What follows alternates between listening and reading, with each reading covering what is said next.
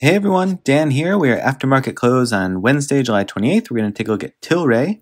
Before we get into it, if you enjoy these videos, please hit the like and subscribe button. It helps a lot. And also keep in mind that these are my own thoughts, opinions, and ideas. These are not intended to be, nor should you take them as investment or trading advice in any way, shape, or form. Do your own due diligence, put the work in, and make your own decisions based on that.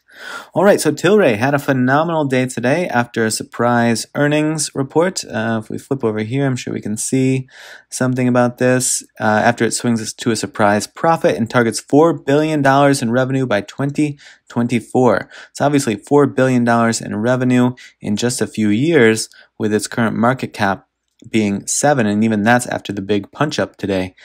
So really a lot of upside that folks are seeing in Tilray at the moment. And obviously since this beatdown that it has occurred or I guess endured this year, certainly a lot of space to crawl back from and a lot of areas to retrace back to.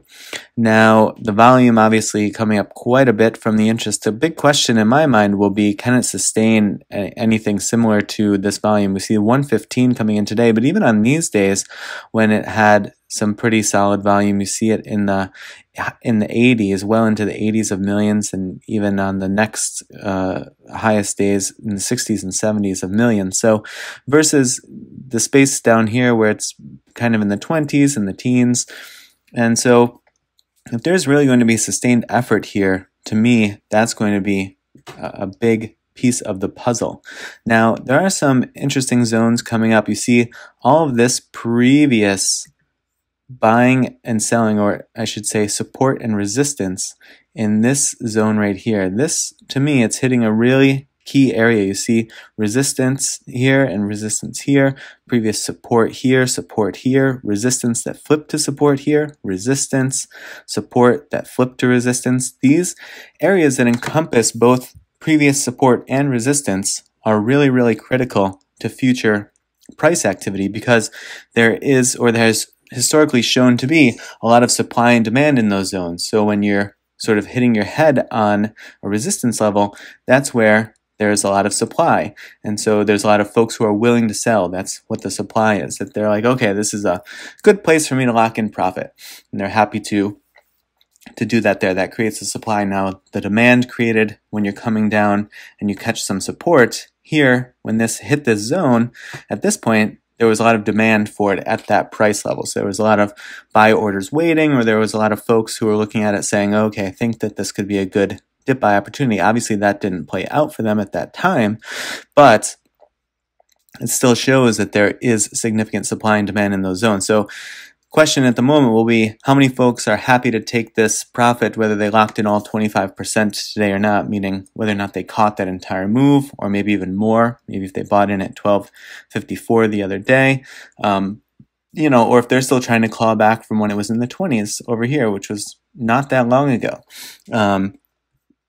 Just about 6 or 7 weeks. Sorry, I'm a little under the weather today, so I know I keep kind of continuing to clear my throat, so apologies, there's not much that I can do about it, but just trying to power through at the moment. But anyway, that'll be what I'll be looking for. Now, if it does need support to the downside, there is some really solid support around here. You see this previous resistance, previous support, so that should be a decent support zone for it. And even then, this could probably come up a bit more, because to me, actually, this flipping from support to resistance is better, and that still relatively lines up well with the support that was secured here that then gave it a push-off zone. So closer to the 15 zone, and also that 15 level, much like the 16 level is right now, sort of just that round number is kind of a psychological situation, sort of a trading psychology that unfolds at that price point, just knowing that you're crossing over a barrier. Right now you're into the 16s, now you're into the 17s. Same thing with that. Oh, now we're falling below 15, and then some folks might sort of come in droves and say, okay, this stock doesn't belong in the 15s, and help drive it back up into the 16s and beyond. But that's what I would look for. And then additionally to the upside, I think where Tilray is likely to hit some stickiness would be right around here, and for the same reason, I won't keep pointing out all the previous support and resistance zones, but where these overlap with each other is the interesting place. Here could have some, and then there could be some relatively tight zones in here. I mean, though, change of a couple bucks is almost a 10% change, so that's not actually that tight. It just looks like it is from a dollar perspective, but percentage-wise, those are still good gains. You might have a decent run room here, though you might hit some stickiness there. So it looks like basically every couple of dollars or every like 8 to 10% or so on the way up. But that leaves a ton of run room in various areas. Now, just to not be too crazy on focusing on the upside, I would say on the downside, there should be an additional support level right around there, mid-13s, if it needs it, as it potentially takes a breath. We see it has this wick poking out the top of the candlestick today, so it did peel back a little bit at some point during the day today. Now, if we zone in on the 5-day chart and see this run up today, obviously looking like it could be establishing itself. There's this major parabolic move, obviously. What's happening here? This is a major parabolic move that happened earlier in the day, but it could be establishing itself a bit of a channel here. Let me actually rejigger this a little bit. This will better capture where it is. And if it could consider sustaining this channel, that would obviously allow it to blow through a bunch of those price zones to the upside. Now, it's only been in here for a portion of a day, so don't take this like this channel could just very easily, this could be non-existent in an hour. It could already be out of the channel. But if it does continue to hold it, then it gives the opportunity to play the channel, buy the dips at the bottom, take profits at the top, rinse and repeat for the duration that it holds the channel.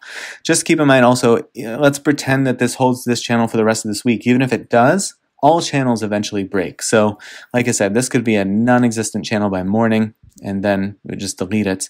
But if it does hold it, eventually all channels break. So be very cautious as you're dip buying the bottom, and just know that at any point it could fall out. And same thing to the upside. It could have another parabolic move up and just go nutty to the upside there. On the indicator side of things, just to sort of take into effect, let's pull back a bit here and take the last month into consideration because of all of this selling off. So I don't doubt for a minute, obviously there was this surprise great earnings and really solid guidance that were provided, but it's also in the broader context, we can actually pull this out more, of this enormous sell-off that it's had the last few months, right? So thinking about all of the price that folks took off the table, all the higher prices that folks took off the table by continuing to sell down, there's obviously a chance for a larger reversal here because this chart would scream to anyone, no one was expecting a surprisingly good earnings report and great guidance from this company, right?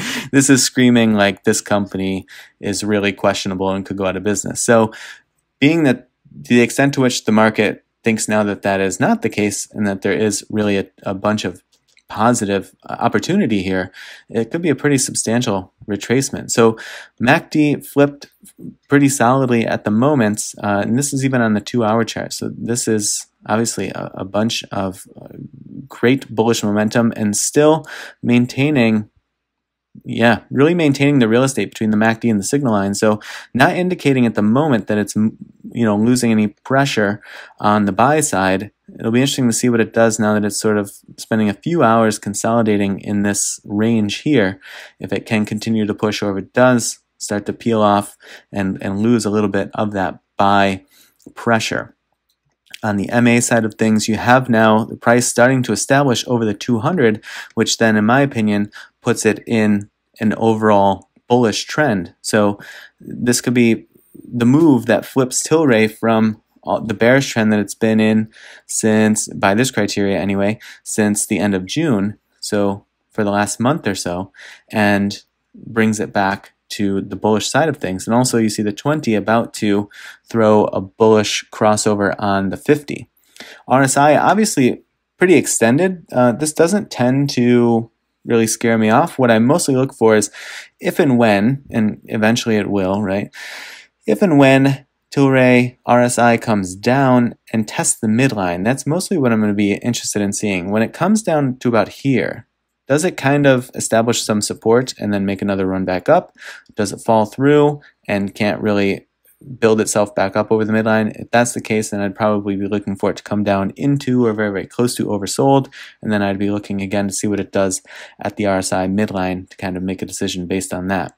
So good prospects here, though, in my opinion, but it's always interesting to see how the market sort of digests some of these really large moves. That said, I mean, it digested this large move down with just more moves down. And so that's why I say there's a unique opportunity, it seems, for this to pick up quite significantly based on the rapid beatdown that has occurred and that's gone on. I mean, in February, it had that run up to 77, and I can't remember, there was some news about the UK or something. I can't remember what that was. I could be misremembering that, but I remember playing a portion of that run too. Let's flip over to the data really quickly. We see a bunch of upside here based on analysts, so to the extent to which investors in retail or in institutions take what analysts say and kind of run with it. Some folks could be jumping in as they see still an additional 40+% upside, with that target being at 1825 and this sitting just over 16 at the moment.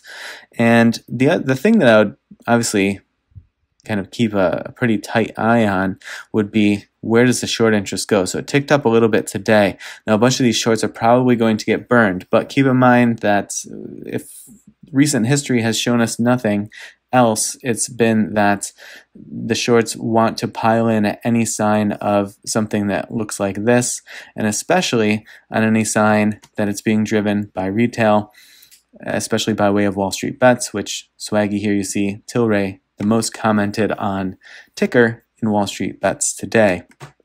And so I would look for this estimate that Ortex currently has of about 9.5% of the free float being shorted. I would look for that to continue to tick up pretty significantly day over day, but then that just provides an added opportunity if Tilray can continue to push, obviously.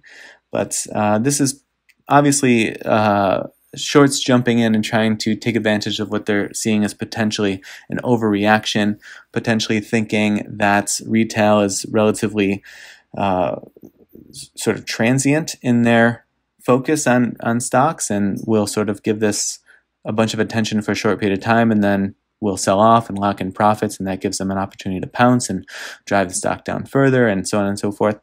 But this also feels like one of those situations where it's probably not shorts jumping in because the stock price based on the fundamentals is overvalued, which is what you always hear, right? It's sort of, we got a bunch of really good fundamentals today, and where that means that should land that market cap is the question, of course, right? But I don't like that talking point because I think that it's really misused.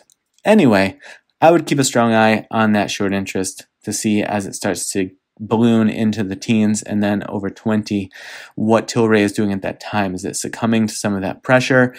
Is retail seeming to jump out and lock in profits anyway? And then the shorts are continuing to drive that down and sort of pile on and cause that sell-off to accelerate? Or is it maintaining really strong upward pressure and momentum, but then bringing into play the possibility of a squeeze of some sort? But that's very difficult to effectuate and wouldn't be something that would come into play for quite some time, but I would suggest keeping an eye on it if you're in this one.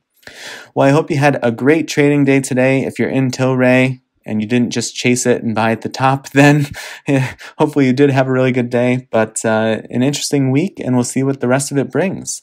I appreciate you watching, and I will see you in the next video.